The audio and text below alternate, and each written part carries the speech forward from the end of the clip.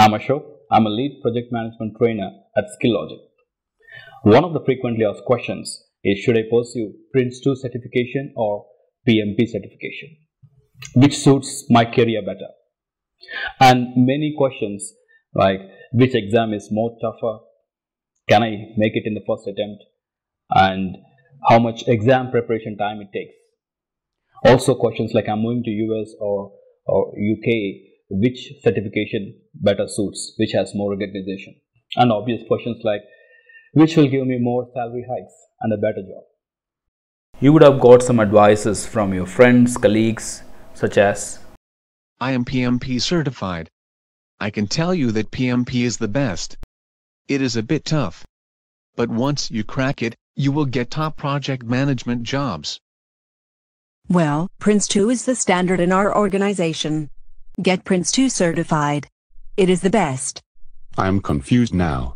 PRINCE2 or PMP?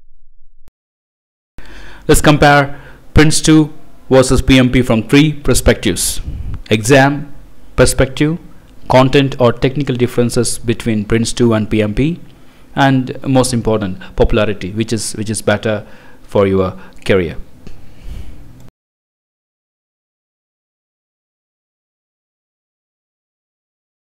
PRINCE2 is awarded by Excelos, an UK-based organization, a part of UK government.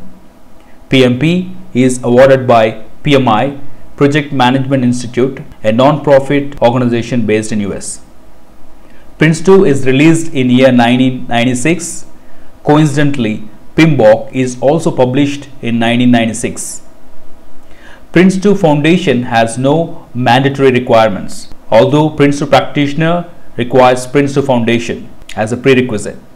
For PMP, a graduate requires 4,500 hours of project management experience, roughly 3 years of project management experience, and 35 contact hours training certificate to apply for PMP exam. Exam fees for PRINCE2 Foundation practitioner combined is $500 approximately. PMP exam fees along with 1 year PMI membership is $555. Training fees remains more or less same for both PRINCE2 and PMP. For a classroom training in India, it costs you about $150 or roughly 10,000 Indian rupees. If you are looking at the classroom trainings in UK, US and other countries, it varies from $500 to $1,000. If you're looking for an online or self-learning options, it would be costing you around $100. PRINCE2 requires a resit exam every 5 years to keep the validity.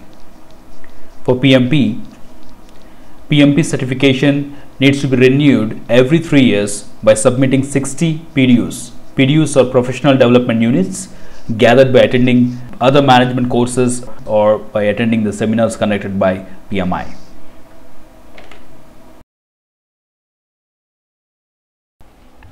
Exam booking. Most of the authorized training organizations, ATOs, hold the license of authorized exam organization as well. So candidates can complete exam through the same training institute, making it really easy and hassle-free. PRINCE2 can also be taken at Prometric centers across the globe, but most preferred channel is taking through AUOs.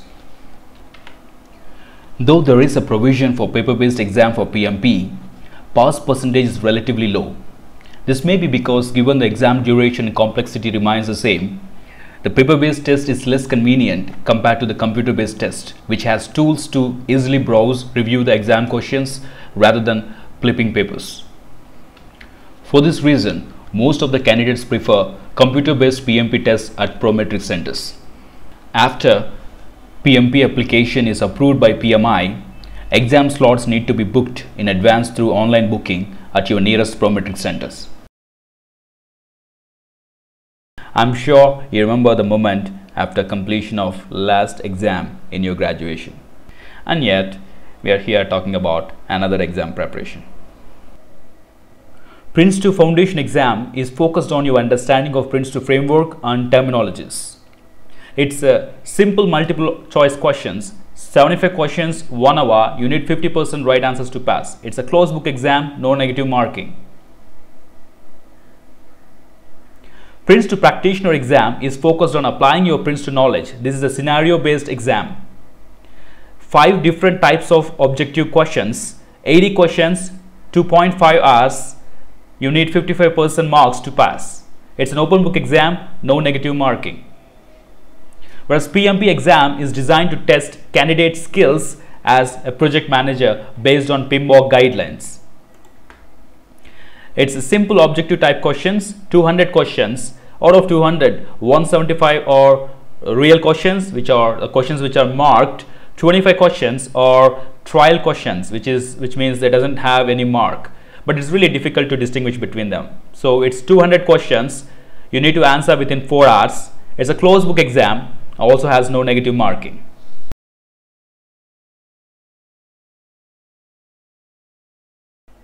Whether it's PRINCE2 or PMP, you need to really study again.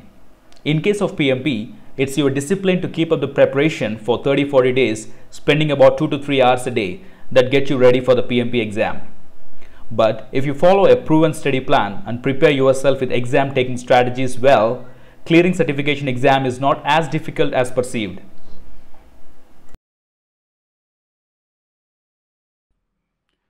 PRINCE2 and PMP, both are project management framework. So, technically, how different are they?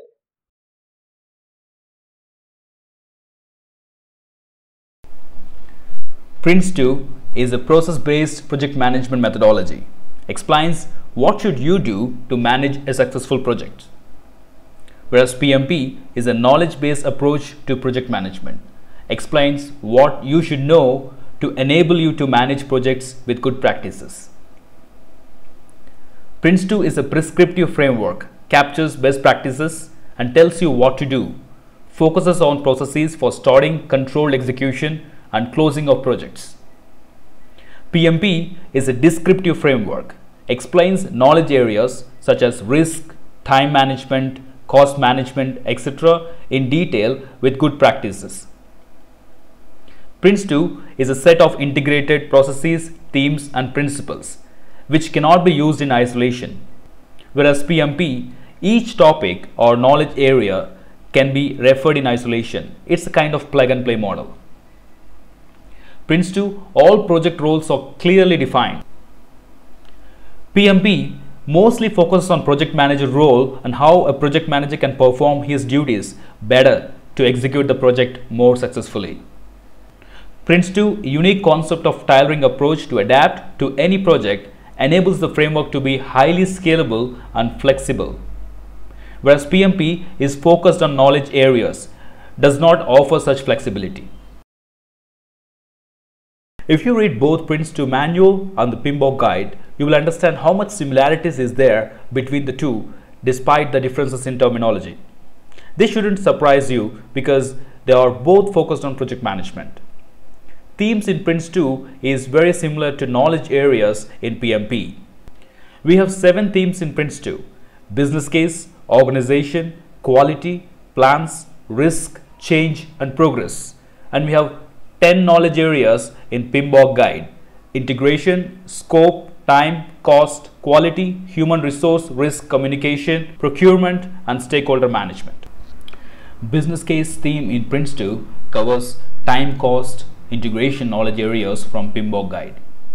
Organization theme is discussed in human resource, communications and stakeholders management knowledge areas. Quality theme is covered in quality knowledge area. Plans theme is covered as aspects of knowledge areas in time, cost, scope and human resource. Risk theme is covered in risk knowledge area. Change and progress theme are covered in integration knowledge areas. Procurement knowledge area is not included in PRINCE2 themes.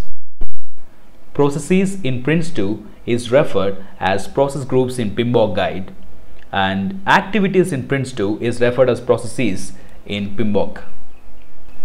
PRINCE2 has 7 processes. Starting up a project, PRINCE2 process is covered as a part of initiating process group in PMBOK guide. Initiating a project, PRINCE2 process is covered as initiating and planning process groups in PMBOK guide. Directing a project is covered as monitoring and controlling process group. Controlling a stage, managing product delivery, managing stage boundary processes in PRINCE2 are covered in executing, monitoring and controlling, and planning process groups in PMBOK guide. Closing a project PRINCE2 process is covered as closing process group in PMBOK guide.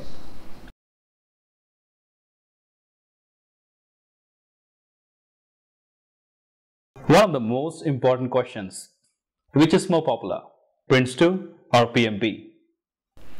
Industry preferences. Both PRINCE2 and PMP are industry neutral standards, which means that they can be adopted for projects in any industry. In some cases, such as an ITIL IT infrastructure project, may have more preference to PRINCE2 as ITIL and PRINCE2 come from same origins, XLOs, and have better alignment of processes and terms. On a similar lines, PMI publishes complementary guidelines for specific industries such as construction, manufacturing, etc. It would be easy to adapt PMP with complementary guidelines for such projects. Scale of the project. PMI PMP is usually not considered for small projects, whereas PRINCE2 with the tailoring approach allows it to scale from a small project to a large size project.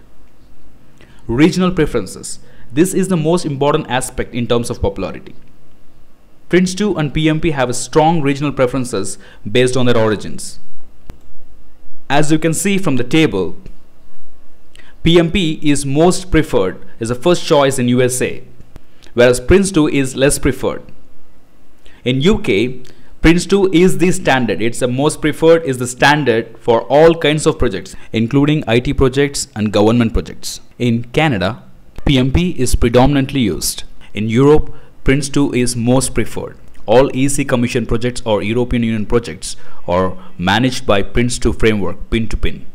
In Middle East, it's getting more PRINCE2 preferred. The first preference goes to PRINCE2 and then PMP. In Asian countries, including India, PRINCE2 and PMP are equally preferred. In Australia, PRINCE2 is more preferred. Rather than comparing PRINCE2 and PMP as two competing standards, it's probably better to say they are complementary approaches to project management. PRINCE2 providing a structured methodology to execute the project in a life cycle steps, and PMP providing more detailed knowledge on tools and techniques. This is the reason I generally advise project management aspirants to aim to pursue both the certifications. Then, it becomes a question of which is first. You should be already having an answer for this question by now. And if you're still not clear, feel free to drop an email to ashok@skillogic.com, and I shall surely contact you to provide further clarifications. I wish you a very best in your career. Have a great one.